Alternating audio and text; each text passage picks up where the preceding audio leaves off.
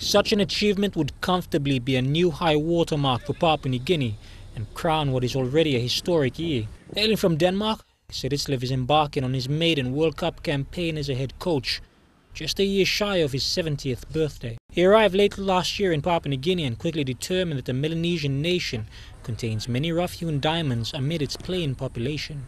For me, I actually think we will have a very balanced squad. If you are thinking of, on one hand, younger players and on the other hand, some experienced players, I'm sure we will have a balanced squad.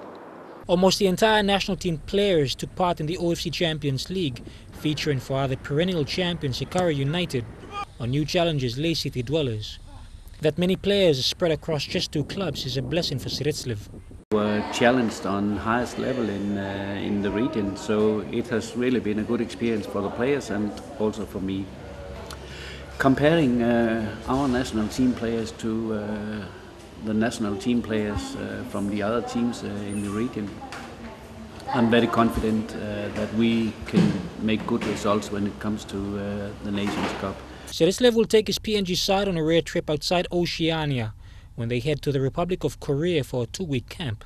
Papua New Guinea have a modest track record at continental level, but their experienced Danish mentor believes there is cause for optimism.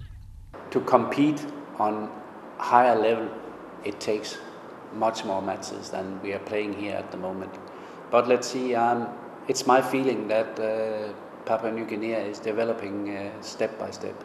His assistant coach and former PNG striker Reginald Davani also has faith in the cause, in a sign that is slowly beginning to find its feet on the international stage. It's this generation of players that we have.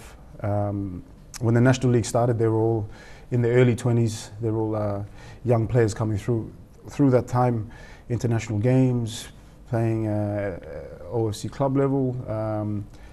They're hitting their peak now. I think it's a very good group that we have now. The Nations Cup, the Continental Championship, doubles as a 2018 FIFA World Cup qualifying stage, where 6 of the 8 teams will advance to the next level. Prize on offer, and one more difficult to attain, is the title of Continental Champions, with a ticket to the FIFA Confederations Cup Russia 2017, the rich reward on offer. Jeremy Moggy, National, MTV Sports.